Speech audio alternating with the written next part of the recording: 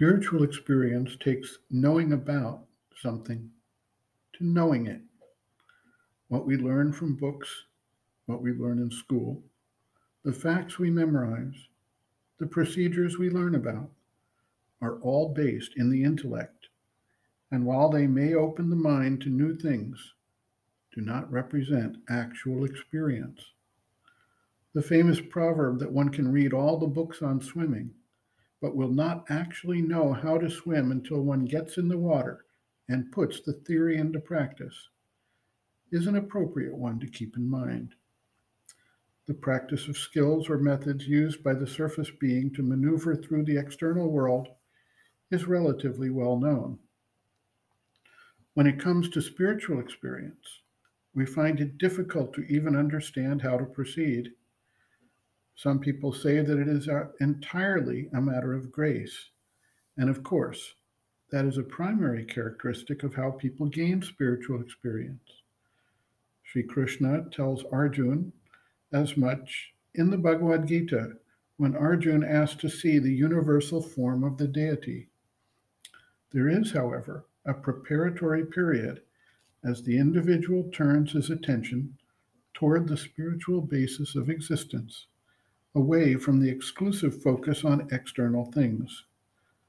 The mother provides two practices that can aid in this preparation. For those who are sincere in their aspiration, spiritual experience will come. As Sri Aurobindo has noted elsewhere, he who chooses the infinite has been chosen by the infinite. Thus, the very fact of the aspiration implies that grace is already operative, whether recognized overtly or not. The mother notes, quote, "We read, we try to understand, we explain, we try to know.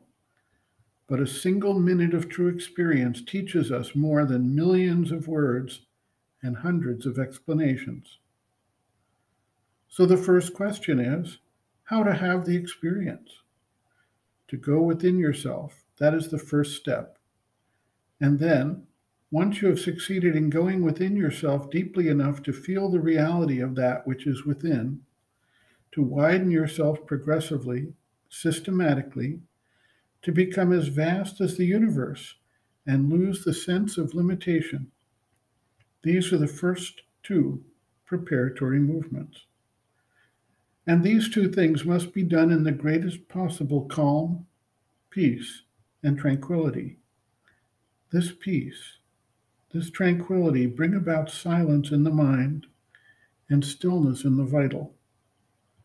This effort, this attempt must be renewed very regularly, persistently.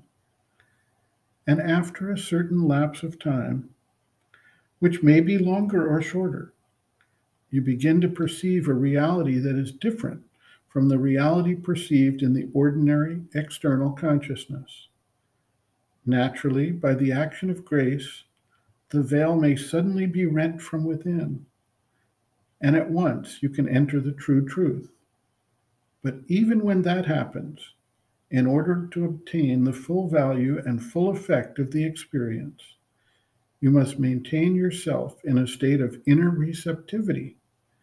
And to do that, it is indispensable for you to go within each day. End quote.